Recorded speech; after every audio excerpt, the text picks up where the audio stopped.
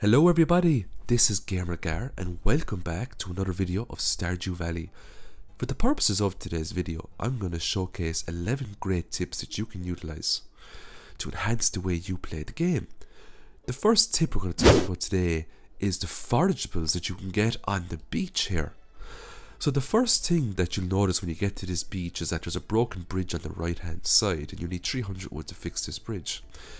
My advice to you is to fix that bridge as quickly as possible, because it means you're going to get access to the second portion of the beach, and that means you're going to get access to a lot more forageables. But that's only half the tip. Did you know that the beach, the forageables it generates on a daily basis, do not disappear the following day? That means the beach can accumulate forageables all the way up until Saturday night. They will reset on Sunday. So if you're really busy on your farm and you don't have a whole lot of time to go down to the beach and get the forageables every day, then don't worry about it. You can wait until Saturday and then come down to the beach and get all the forageables in one fell swoop.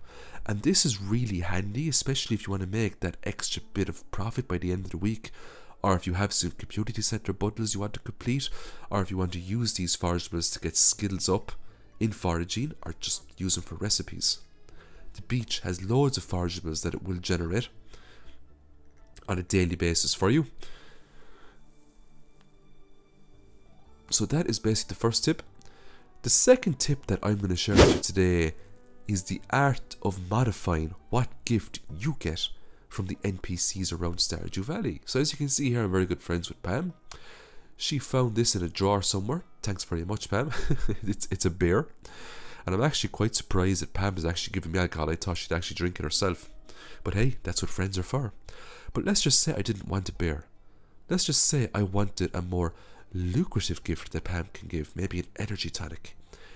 All you have to do is reset your day and the game will use a random number generator and it will change the gift that you get. Now it might take a few attempts because you might get the bear 2 or 3 times in a row, but if you keep at it, eventually you will get a different gift. So as we can see here now, Pam found a different item in her jar this time. She found an energy tonic, which is much better than a bear. It also sells for a much greater price. And it also gives you much better healing, you know, 500 energy, 225 health. That is why it's always worth making, you know, good friends with Pam, because she gives energy tonics. The next tip we're going to talk about here is the transitioning between summer and fall. As we can see here now, I have a farm filled up to the top with melons, and I got really lucky as well this season. I got mutated melons. So what's going to happen here now is I'm going to harvest all these melons, but it's the 25th. That means by the time, you know, I'm going to plant new crops, it's going to be the 1st of fall, and most of this ground will have to be re-hoed. But did you know that there's a crop you can get in summer that will also survive in fall, and that is wheat. So what I'm going to do here now is I'm going to purchase loads of wheat and I'm going to plant it. Wheat takes 4 days to grow, but if you use speed grow, you can actually grow in 3 days. And this means I won't have to re-hoe my whole farm, because the wheat will grow by the 1st of fall. So not only does it net me a really nice profit, but it also saves me from re-hoeing the ground. The next tip we're going to talk about here is how skilling up can save you time and energy. As you can see here, I'm after getting a skill up in mining. I'm level 2 now in mining, but the game hasn't registered that yet because it can't make staircases. But what this means for me is that if I exhaust myself today, or if I pass out, if I die inside a cave, I will not take a penalty to my energy the next day because I obtained a skill up. And this doesn't just apply for mining.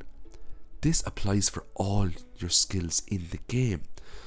So what I'm going to do now is I'm just going to mine all these ores and I'm going to pass out on purpose just to show you that even with an exhaustion debuff and even with, you know, the purposes of passing out, I will not take a penalty to my energy the next day because I got a skill up.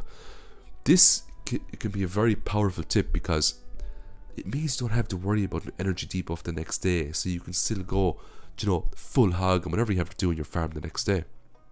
So it's day 2 here now in fall. Let's wake up and see what our energy is like. As you can see, full energy. The exhaustion debuff from the previous day didn't hinder me at all. The next tip we're going to talk about is the art of cutting down trees. So in terms of cutting down trees, the best advice I can give you is to never get rid of the tree stumps, unless of course you're decorating your farm and you just don't want the tree stumps there. There are several reasons for this. The first reason is that the tree stumps can grow back into full trees again, meaning you can cut down the trees again for loads of wood, because the tree stumps don't give a whole lot of wood. They also don't give a whole lot of experience. And secondly, even though trees get reduced to tree stumps, they will still generate seeds around them, and this means you can still harvest lots more seeds to expand your lovely tree forest. So that is the second reason why you shouldn't cut down the tree stumps, because wood is something that you always need in Stardew Valley, because, you know, especially if you want to make buildings, wood is an item that's always needed from early game straight up to end game. The next tip we're going to showcase here is bed placement. Did you know you can move your bed? I didn't know for a very long time you can move your bed. This is especially helpful if it's really late at night and you're rushing back to your house to get into bed so you don't take that energy penalty. Moving the bed to your door will save you a lot of pain. The next tip I'm going to talk to you about is how to get past this goblin very quickly.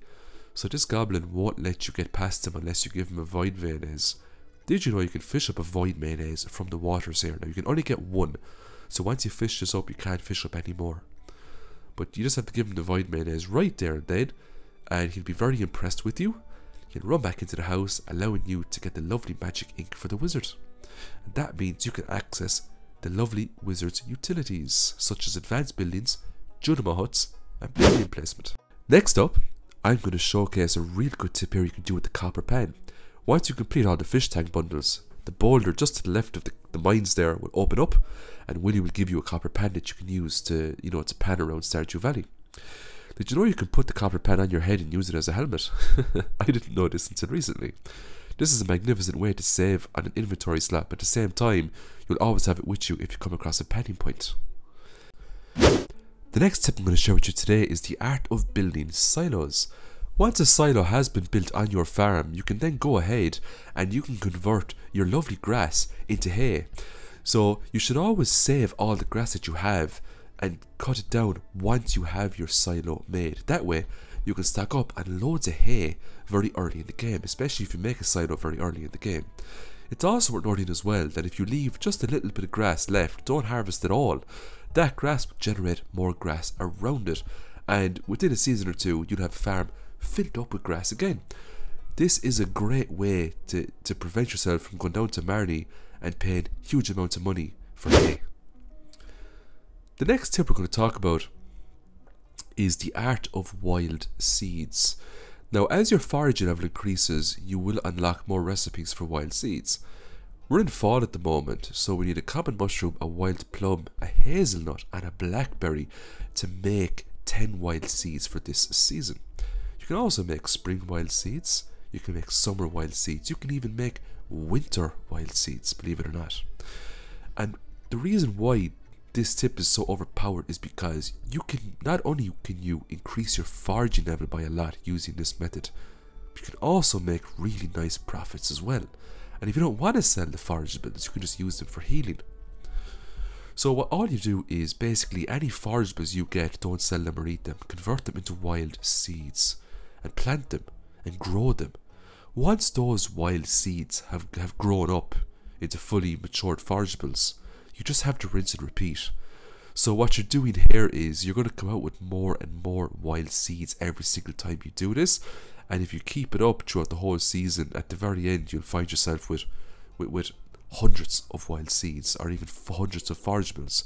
You decide whether to convert them back into wild seeds and sell them for the profit, or just keep all the forageables that you have and eat them for healing, or gift them to people. The next tip I'm going to share with you today is to build cabins. Now, generally speaking, people only make cabins if they want to open up the game for cooperative play.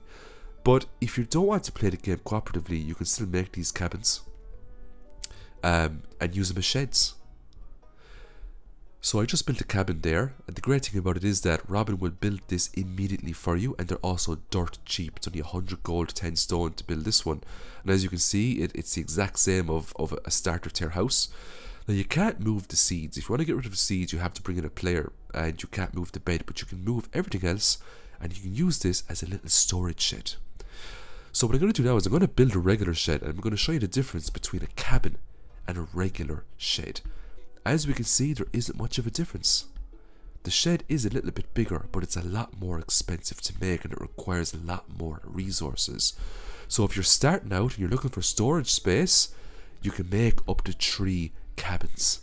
My advice to you is to start off with 3 cabins before making sheds, because this way you're going to save an awful lot of money and time. So that is all the tips I have for you today. I'm going to leave the video there. I hope you enjoyed it. As per usual, I'll upload the next Stardew Valley video in the next day or two, so stay tuned for that. Mondays, Wednesdays and Fridays is when I upload Stardew Valley content. My subscriber base has grown dramatically in the past few days, so I also want to say I really appreciate your support. Thanks so much for subscribing, and I hope you enjoy my content. Bye for now. Thanks for watching. Don't forget to like, subscribe and hit that notification bell to be notified for my future videos. And as always, have a great day.